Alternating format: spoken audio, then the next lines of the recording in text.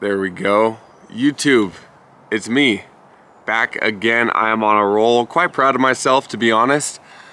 Today I'm going to make a video to describe something I have not seen carved out for you guys on other YouTube videos, so that's kind of nice.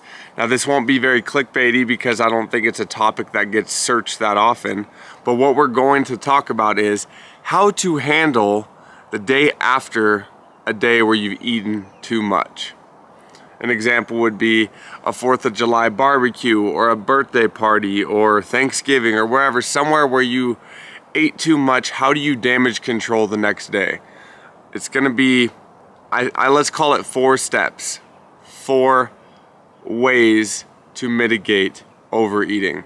So without further ado, let's get it going. Make sure your home is insured.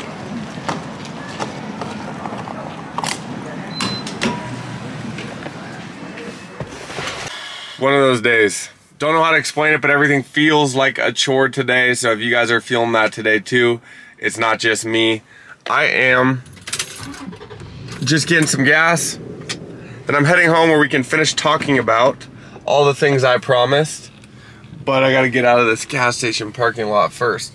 But yeah, I'll see you guys at home. I hope you guys are enjoying the new camera because it's night and day quality difference here. So I'm very thankful to have spent the money to buy this thing because it's making these YouTubes a whole lot better for you guys and a whole lot better for me too. Now, before I even get out of the car, I just pulled up to the house. I was like, damn, I skipped step 1 before even realizing I skipped step 1. Water. The day after eating too much, water is huge. It's huge because it's really gonna help get everything moving, help you feel like it's gonna help you with a lot of that water retention because of all the salt you ate. So yeah, it's a very important, critical part of this is making sure that you're hydrating. Now we're not talking about, 2, 3, 4 gallons. Aim for a gallon. Aim for a solid gallon of water. You'll be good, and that doesn't include other drinks you might be having throughout the day, like say you mix some amino acids or a protein with some water. We're not counting that, but just a straight up gallon of water. Now, I drink water out of a can because I try to avoid plastic, but it's a personal thing. To each their own with that one. I don't think it's gonna make the biggest difference over the course of your entire lifetime, but yeah, I just try to drink, well, I mean, it's better for the environment. No, I'm not contributing to plastic too, but yeah, I try to drink canned water when I can find it. No specific shout out to this brand, they're not paying me.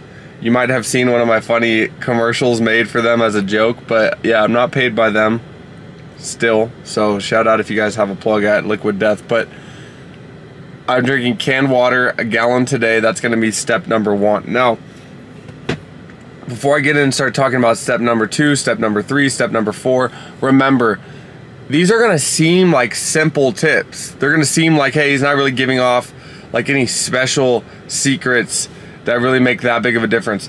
The underlying theme here is that if you do these things, it will mitigate all of the problems from the day before and we'll get back on track and be heading in the proper direction.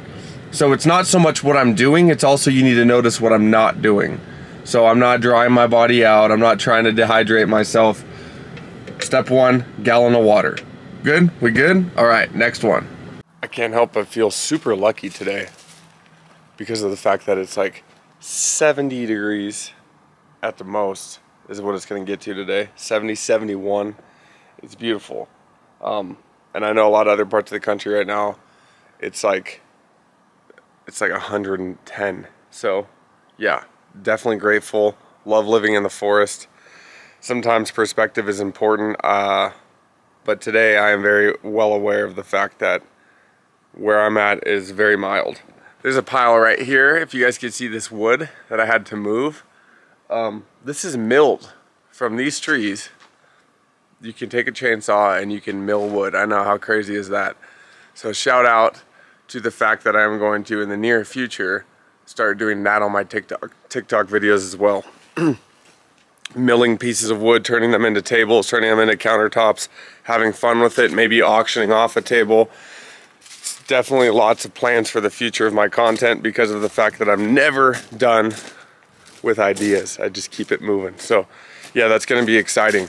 Now, this is going to seem like the most obvious of obvious answers to your overeating issue the day before, but it's this.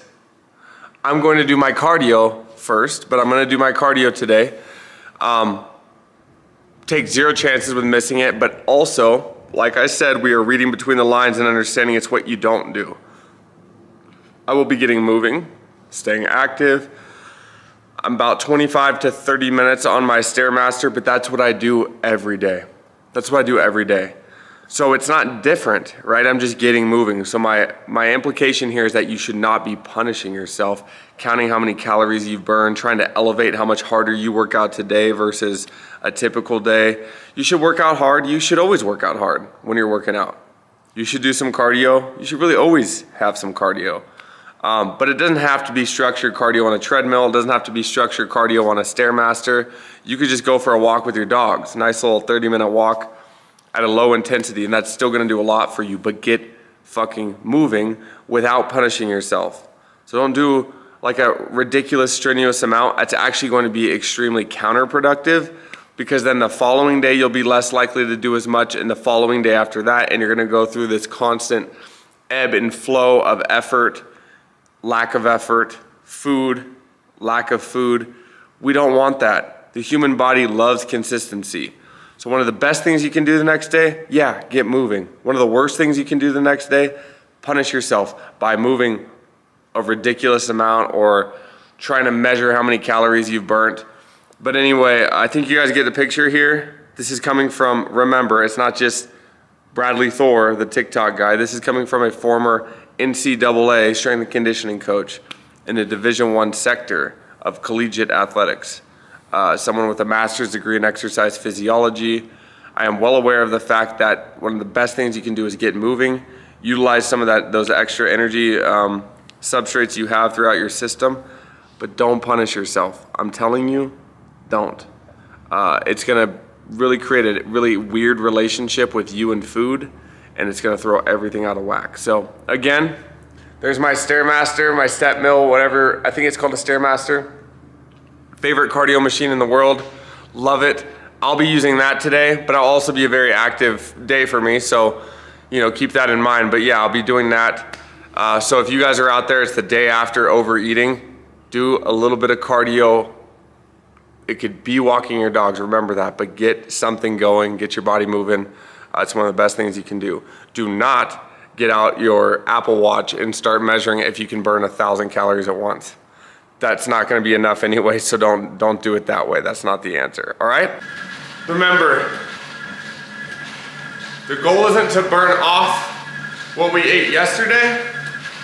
The goal is to get moving, to be active. That's how we're gonna mitigate yesterday's overeating. You're not gonna burn that all off, but you also, luckily, don't need to. Now, what I fear a lot of people think this video is a way to erase what you ate the day before.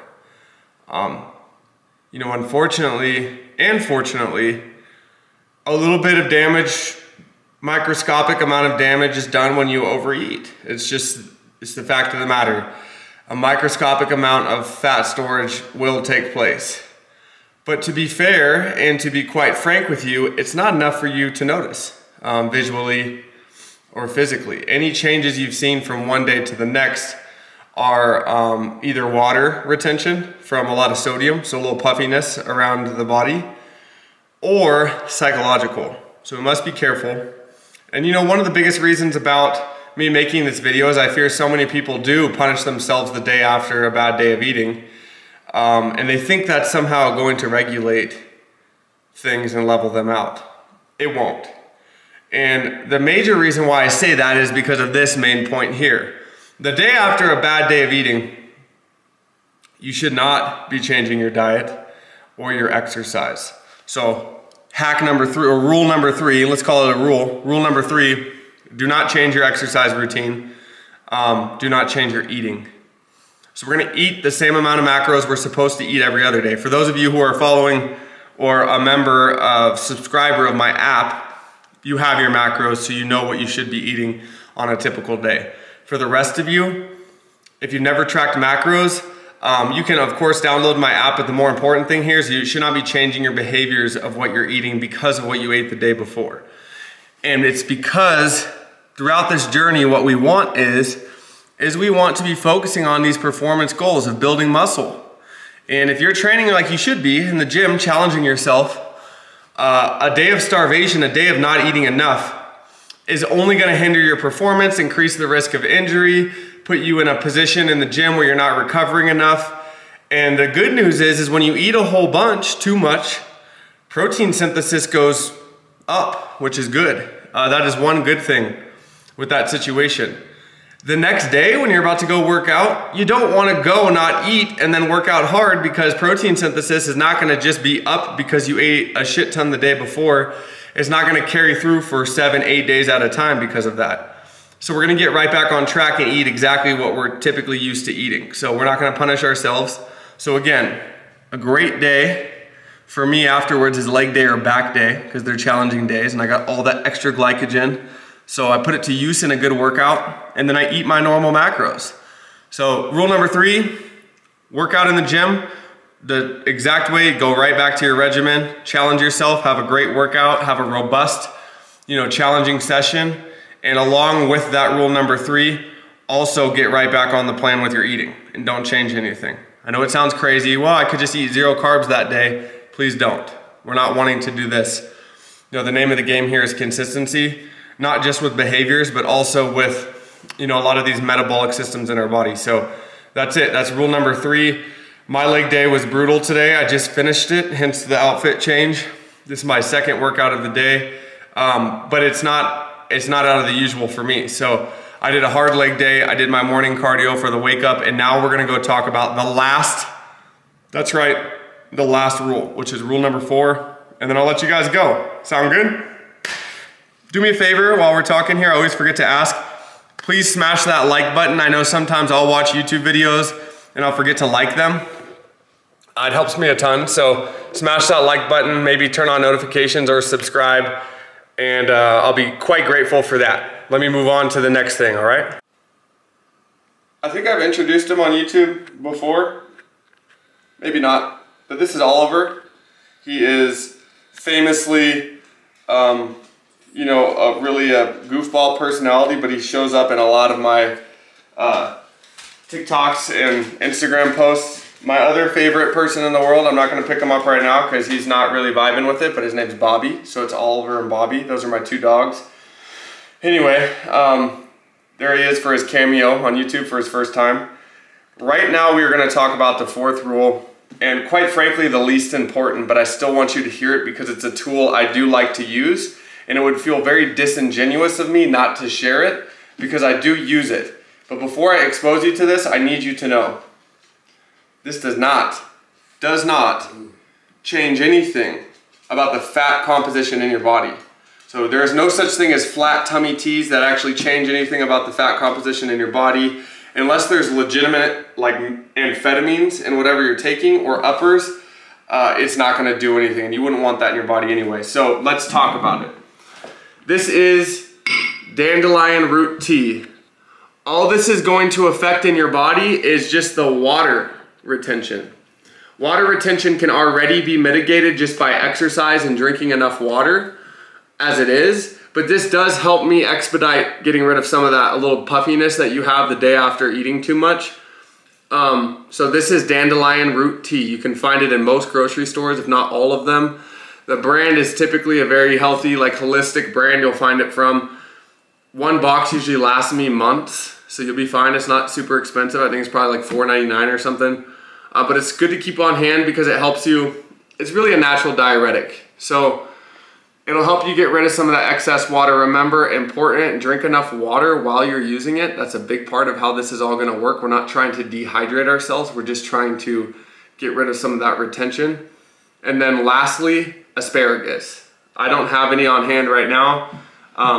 because it's not the biggest deal in the world, but it can help quite a bit. If you're dealing with a little bit of puffiness the day after, sort of a loosely unstructured day of eating, to put it lightly, what'll happen is you can add some asparagus to 1 or 2 of your meals, and that asparagus will also help with the exact same thing. Now, what I fear a lot of people heard is that dandelion root tea is going to help you lose fat. It's not. Don't take it that way. There is also no mechanism taking place that is detoxing your body. So I don't want to hear any of that witchcraft being tossed around. But the truth is that every once in a while throwing in some dandelion root tea once a week, once every 10 to 15 days, something like that can really help a lot. It also helps get things moving. We don't need to get too deep into that for gross reasons, but all of that can be quite helpful the day after eating too much. So before we finish today, let's recap a little bit. Do not underestimate the power of just getting back on track. We are all going to have days, no matter how strict you track, no matter how good of a job you do, we're all going to have days that are deserved where you don't track your meals. Whether it's 4th of July, like I said, a family barbecue you've been looking forward to for a month, birthday parties, could be Christmas Eve or something. The key is to chain together as many good days in a row as you can, and then allow yourself some freedom sometimes.